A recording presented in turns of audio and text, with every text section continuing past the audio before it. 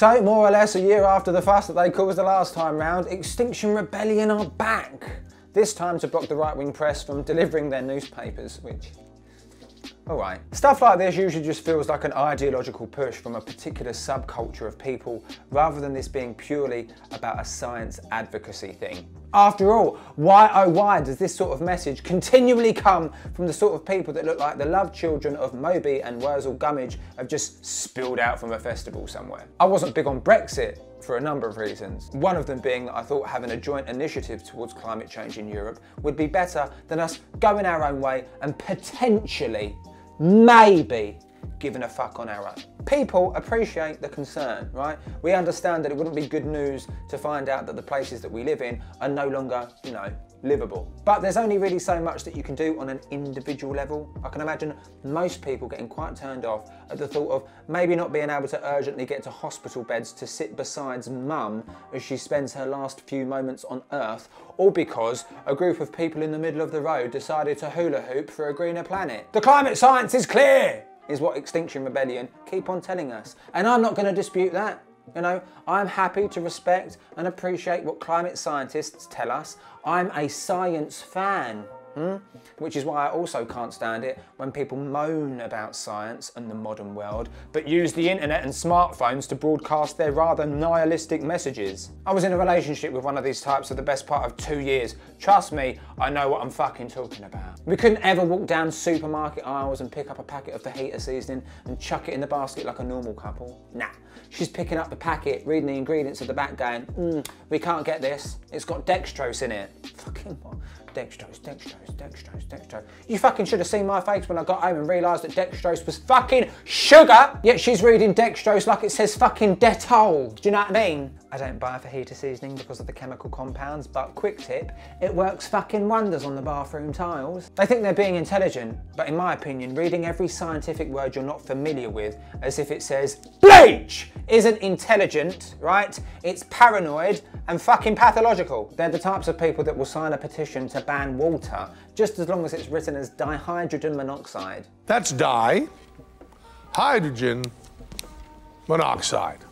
You know, the types that get rather awe-inspired over heartwarming Instagram stories about some technologically advanced woodland hut, you know, inhabited by some introverted vegan couple, their angelic 3-year-old and a small dog. The rather romantic, yet somewhat repetitive escape from the unnatural horrors of the modern world, without any appreciation that it's the free market and horrors of the modern world that enabled such a little technological eco-capsule to be developed in the first place. They claim, right, like fucking blue-faced warriors out of Braveheart, to care about the science, yet ask many of these hippy-dippy, somewhat middle-class, naturalistic Mother Earth types what they think about something like vaccinations or biotechnology, and you'll end up with a rather unscientific response. Ask them about pest or drought-resistant crops, or modified rice to prevent people from going blind from vitamin A deficiency, and you're more likely to end up hearing a load of scare stories about cancer than any genuine appreciation for how these technologies are helping people avoid mass starvation and malnourishment. Yes, yes, anecdotes should never be taken as gospel. However, I'm fairly confident that amongst many of these protesters will be the crystal healers, the Reiki healers, the self-appointed nutritionists, and those people that convince other people that they can cure their cancer by consuming a weekly litre of their own piss. And I think we've all come across the middle-class mother who sounds fairly well educated until she comes out with absolute clangers like, yes, well, we did consider the MMR vaccine, but after some deliberation decided that it wasn't quite right for our little Tabitha. Fucking what does that mean? Not quite fucking, what? Has Tabitha got fucking tiger's blood or something? What? Has she been hanging about with Charlie Sheen? Hey? Fucking don't have to, what does she not get sick? I mean, where the fuck was she born? Krypton? And not quite right. That's a rather snooty way of putting it as well, don't you think? Not quite right.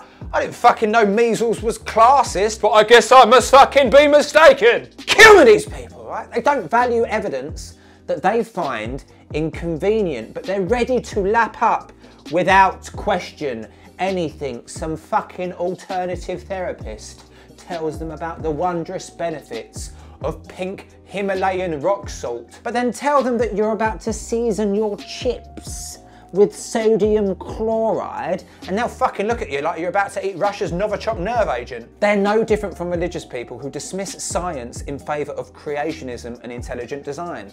Notice how gracefully it sits over the human hand.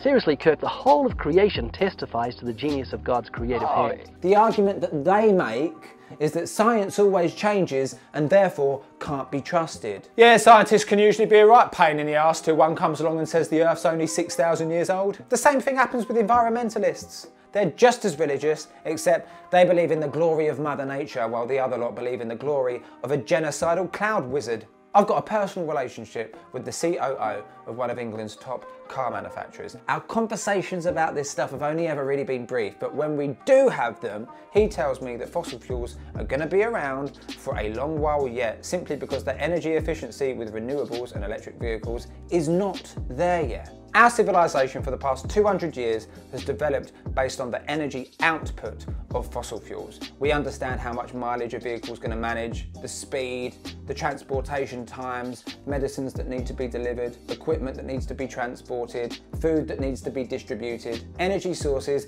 unable to keep up with that demand will basically just send us to the fucking dark ages. Extinction Rebellion march in some old boat along the road while another group do fucking yoga and perform circus tricks in the street isn't going to cause the advancement of energy technology to move any quicker. I'd also like to think that the economics kind of speaks for itself, for the time being at least, right? If we're at a period where we could change our energy supplies without detriment, then wouldn't we be doing it? After all, guilt-free energy seems like something that people would jump all over, but we're not able to yet.